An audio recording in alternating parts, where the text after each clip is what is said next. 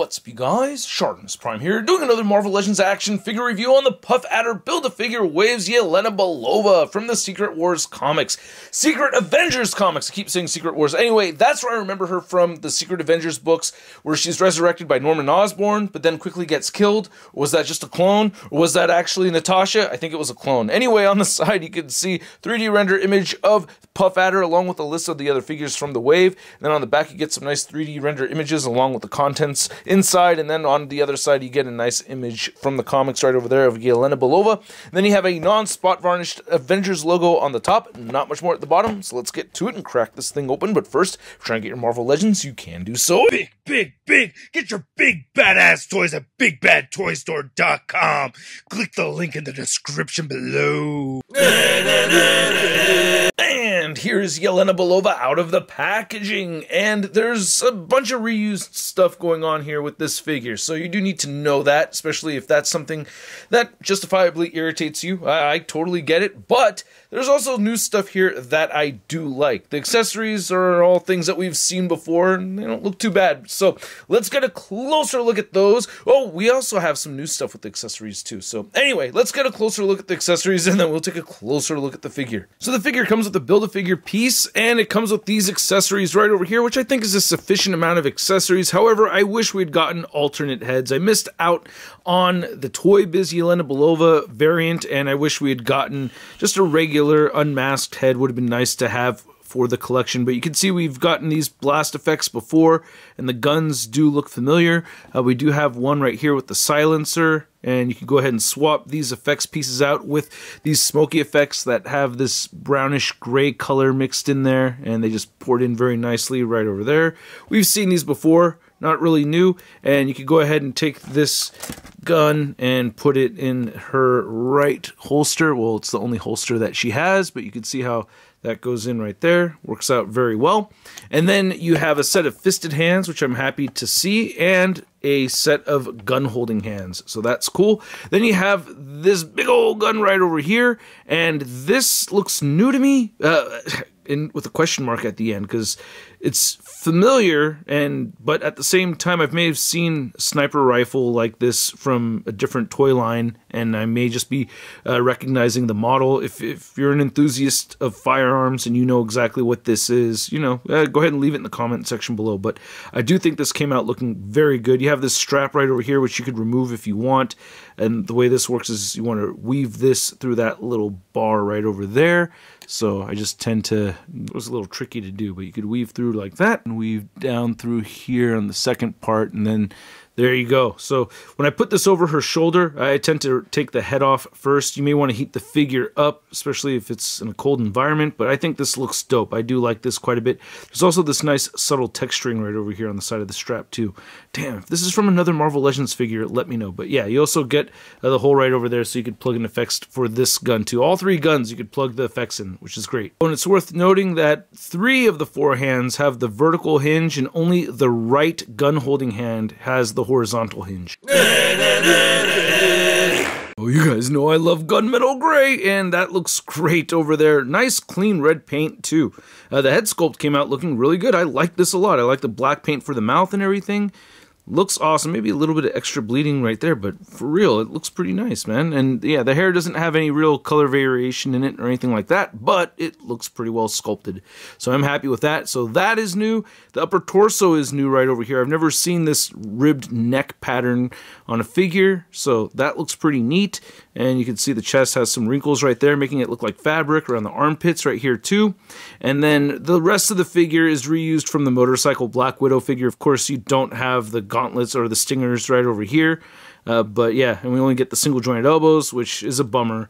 You can see the wrinkles look fairly consistent from the new piece to the older pieces right over here. We get this new belt, which I love. I mean, nice silver paint apps too. I don't see brown creeping underneath there. Maybe around the edge of this one right here, I see some brown coming through there, so watch your mouth, Shartimus. But the red looks really clean, and for the most part, it doesn't look too bad with the silver paint. There's looking at the back of it, you get the buckles and everything. There's the legs, we've seen these before, and the wrinkles look pretty good, but you do have the pins sticking out. That's going to bug some people. on the figures where it has the same color. It doesn't bother me as much. And then you can see the feet right here we've seen before, and we get the peg holes. So the head articulation is a little tricky to work with here. We do have a neck hinge joint, so she can look up just a little bit, and she will move her head down a whole lot more so with the hair splayed out. It does make it a little easier for her to turn her head side to side, a little bit of head pivoting, or I could have loosened things up from popping the head on and off right there, which you do want to be careful with. The shoulders will move out and above the 90-degree mark. You can move them all the way in, rotate forward, rotate back. No bicep swivel, single jointed elbows that do bend in more than 90 degrees. Not ideal, but at least it bends in more than 90 degrees. All the wrists turn side to side. We went over that already. Diaphragm joint goes side to side. Diaphragm pivot moves forward a little bit, back a bit more so. Hips move outward, and she can't move her legs in all the way. Cochina, she can kick forward a little bit, back a bit, upper thigh cut right there. Double jointed knees, and then the ankles move down. They do move up, and she has beautiful ankle pivot. To measure out this Yelena Belova figure, you can see that she is standing a bit over the 6-inch mark. Then here's Yelena Belova next to a couple Black Widow figures. We have the motorcycle version where you can see they used a whole bunch of parts from, and I do like this belt a lot more than the Tampo Deco belt right there. And then we have the gray suit version, and I wanted to put on a blonde maskless head sculpt on this Yelena figure, and here's my Sue Storm. I guess that's the closest I'm gonna get because I really don't feel like this really works out perfectly. It's like the closest to that hairstyle, I guess. So that kind of looks like Yelena, I guess. Yeah, not too bad. But still, I wish she had an unmasked head sculpt with that hairstyle. That would have been really cool. Then here's Yelena Belova next to the Iron Patriot or Norman Osborn. And if you haven't read Secret Avengers, I recommend it. And I especially love the artwork, Mike Deodato, one of my favorite artists for comics ever. And are we going to get an updated Iron Patriot Hasbro? We have the updated Extremis armor. This would go well. Then for a Yelena Belova comparison, we have our new comic version, and then we have the MCU version. Again, I don't have the Toy Biz one. Wish I did. That's one of the few Marvel Legends I don't have. I should pick that up at the next toy show. By the way, I'm going to do a video talking about the possible return of Toy Biz in tomorrow's video, so stay tuned for that. And if you're on Patreon or membership, you could watch it right now. Then here's Yelena next to the other figures from the wave that I've already reviewed. We have the Ultimate Captain America, we have the Extremis Iron Man, we have Molecule Man, and Baron Von Strucker. And just looking at these 5 so far, it's a pretty solid wave, man. I'm mostly pretty happy. And then here's Yelena next to your average 6-inch scale figure. We have the Marvel Legends Big Time Letdown Spider-Man. Ooh, hey, I like blondes. Oh, well, that's a lot of eyes. Do I look up here or look down there? Am I supposed to look at you up here? Or which one's the real set, down there or up here? Down here or up here? I don't really know which. I can't really tell. So I hope you guys enjoyed this video. I enjoyed making it, so why not hit that like button? And if you want to stay tuned for more videos coming your way, I would appreciate it if you hit that subscribe button. I am grateful for that, as well as you guys just watching. That goes a long way as well. And the figure right here is okay. You know, it's not fantastic. It's actually one of the figures I was least looking forward to. But I do like the posability that we do have here. You know, if you're gonna go with single jointed elbows, at least it's these single jointed elbows. I wish we had the double jointed elbows though. You know, so that bums me out. And I wish we'd gotten that alternate head. You know, I knew it wasn't gonna come with the figure. It's just that I wish it did come with an alternate head. They'll probably make another Yelena later on. I don't know, but you know, if they do.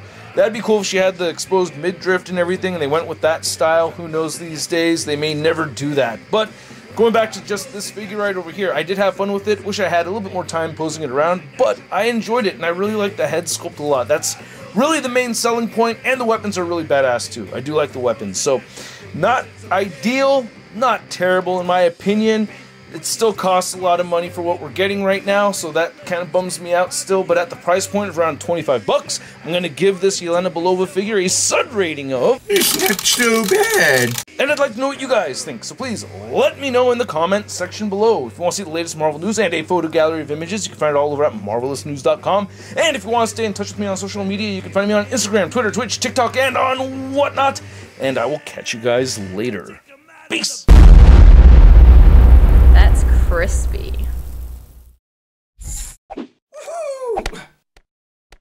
Hey, new ShartimusPrime videos. Hey, you should click one. Yeah, click on one of them. Or subscribe if you haven't. Your